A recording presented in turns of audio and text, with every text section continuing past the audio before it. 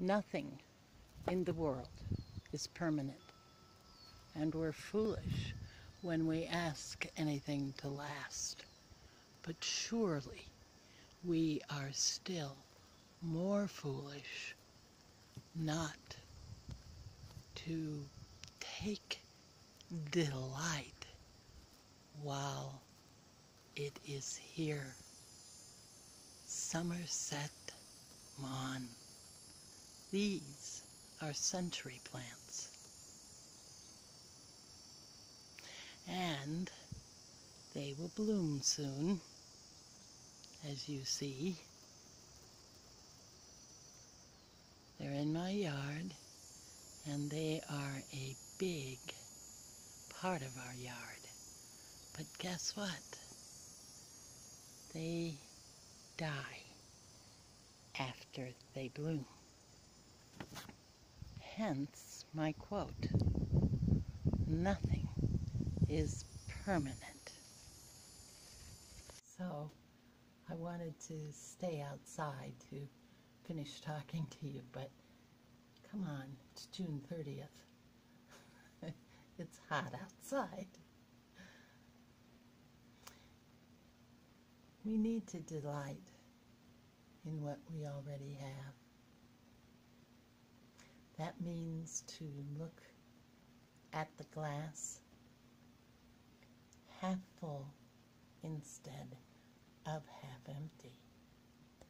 To be grateful for what we possess now.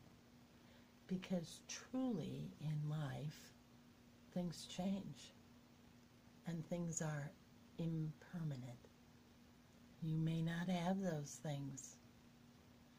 And what this material world is about is learning to roll with the changes.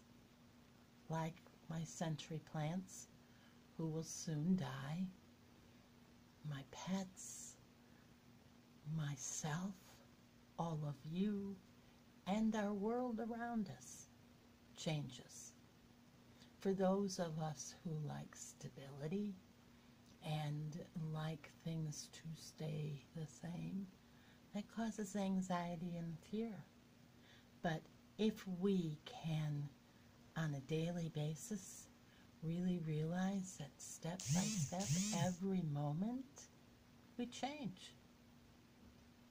So we're looking at even the earth and the natural world changing.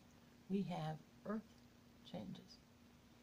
And so where there are floods, where there shouldn't be, cold, where there shouldn't be, drought, all of it turning upside down. For us, that creates fear.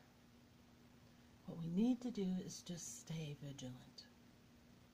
Not to be alarmed, but to stay vigilant, knowing that things are going to change.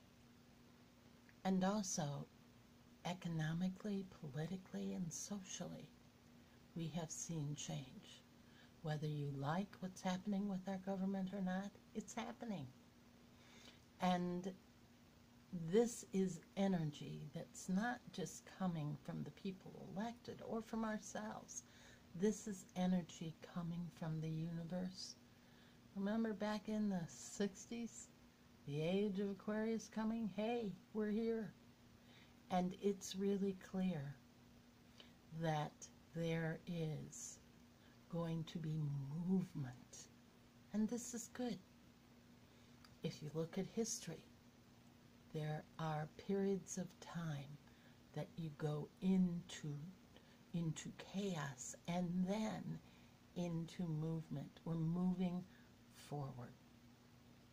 And I was writing to a client after the election, and I got that the divine feminine is coming in.